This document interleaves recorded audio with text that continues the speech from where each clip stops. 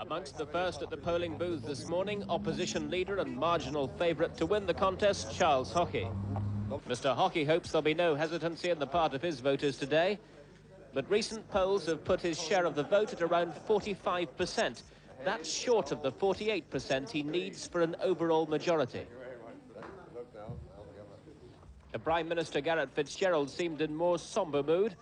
With a projected 30% of the vote, he admits that victory can only be achieved for his Fine Gael party via an agreement with one of the smaller political groupings. Going. The newspaper headlines reflect the fact that the Irish remain undecided, everyone well aware that escape from a national debt of £17 billion will not be easy, no matter which party scrapes through.